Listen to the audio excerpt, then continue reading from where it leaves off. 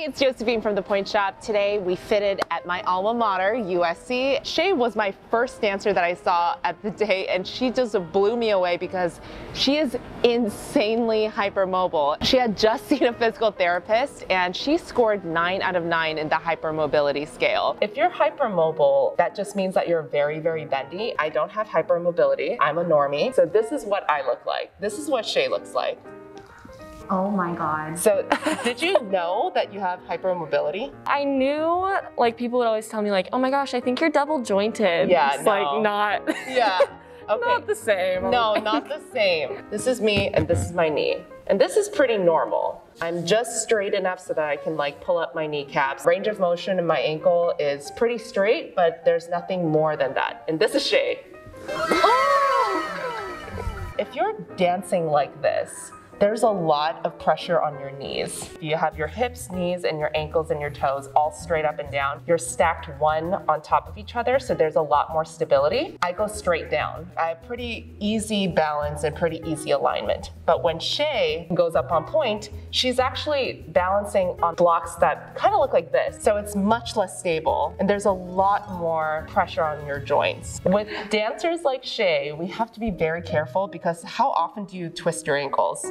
Quite often. Yeah, and it doesn't even hurt you that much, No, right? it doesn't hurt. Alignment is a very important thing. Stability is also very, very important for dancers like Shea. So generally, I give them bigger platforms, higher wings, higher vamp, a much stiffer shoe, and also something that can bend without breaking. You break shoes very quickly, I imagine. Yeah. Yeah, it's because her feet bends so severely, she just cracks shoes.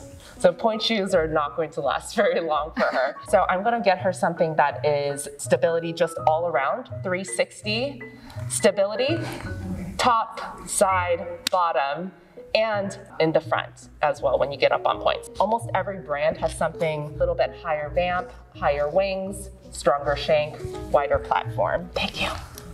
You're a freshman this year, right? Yes, I'm a freshman. She started this. If I haven't hammered this into our audience already, I went to USC like 10 years ago, so I'm like super stoked to be here. Bring your left foot up on pointe. Step up onto both feet. So we check a couple of the boxes here. Longer vamp, longer wings, wider platform, harder shank. The one thing I couldn't fix all the way was the twisting. So I still have the twisting, but I think I would rather have stability and longevity over the twisting. You twist in everything though, right? Basically everything. Yeah, basically everything. There's certain foot types that do that. Sometimes it just goes away, and sometimes, unfortunately, it doesn't. Do you feel like you have to kind of bend your knees sometimes? A little bit, yeah. Yes. Show me what your straightest knee look like. This is the straightest knee, and then how do you normally balance? So you balance this way. Yeah. So this is actually a safer move. A lot of people want straight knees, but for dancers like this, because there's so much pressure on their knees, that it's better to kind of stand this way. So you kind of learn to work with your body. This is actually more common than you think. A lot of times you are not really diagnosed correctly if you have some kind of hypermobility. It's very beautiful and a lot of people want it, but it's also extremely dangerous because there's a lot of pressure that goes on all of your joints. So she actually had to learn to bend her knees a little bit to make her legs a little bit better aligned and a little bit straighter as opposed to that sway back. A lot of people think that's really beautiful, and it is, but it's very difficult to maintain that kind of line without hurting yourself and without overstretching a lot of your joints. So when I see a dancer that is really hypermobile like this, I typically give them a really stable shoe. They're obviously gorgeous and they're gonna look good and no matter what I put them in, but safety is very, very important for these types of dancers. So I typically go with something that is pretty hard and something with a pretty wide platform so that we can make sure that we're showing off her beautiful feet, but at the same time make sure that she's not at risk to twist her ankles.